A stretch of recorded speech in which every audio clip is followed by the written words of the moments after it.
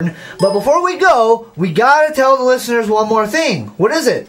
It's what to watch That's for. right, Martin. What to watch for? We got a lot to watch for, ladies and gentlemen. Tonight, we got something to watch for. We're having the Mountain Lion Madness here at UCCS at the Gallagly Event Center. For those of you who are into basketball, the basketball season is on the horizon. At the start of every season, teams all around the nation do a Midnight Madness where they bring in the students, they bring in the athletes, There's they have gonna be competitions. games, We're doing that here tonight prizes. for the first time ever. We're having a Mountain Lion Madness. It's going to start at 10 o'clock p.m. Go to midnight. There's going to be a slam dunk competition on the men's side, a three-point shootout for the women. There's going to be games for all the fans and a grand prize for some lucky UCCS student to win. So, ladies and gentlemen, listening Lions, come out, check that out. The Mountain Lion Madness for the first time here tonight. And then on Thursday, we have UCCS volleyball here at the Gallagly Event Center as the Mountain Lions will take on Fort Lewis at 7 o'clock.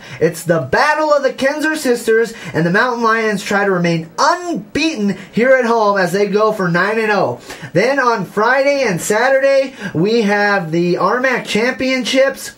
And cross country. For cross country, that's right. And then on Friday, we also have a soccer doubleheader in Lakewood, Colorado, as the Mountain Lions will take on the Cougars. UCCS takes on Colorado Christian in 2 soccer matchups. And Martin, we got a lot going on. Sunday, the women will be down in New Mexico to take on Highlands for women's soccer. So a lot to tune in for. On Friday, once again, UCCS volleyball will be back in action at the Gallagly Event Center as they take on Colorado Mesa at 7. So we got 2 volleyball matchups, we got 3 soccer matchups, we got a Mountain Lion Madness, we got a cross-country meet, the biggest cross-country meet of the year, all here, Martin. Yes. It's all going down. Yes. This busy very time. exciting. Busy time. You said it, Martin. Well, my partner, I think it was a good show. It was great to have Coach Ridenour out. Oh, yes, absolutely. Right. Coach Ridenour, we thank you for stopping by straight from practice, and we really do appreciate you stopping in and talking to us. And hopefully next Tuesday when we're talking with our listeners again, we'll have a lot of great things to report. That's Hopefully right. We'll do well. That's right. Ladies and gentlemen, check out that Facebook page. If you want to win that shirt, you got to like us on Facebook,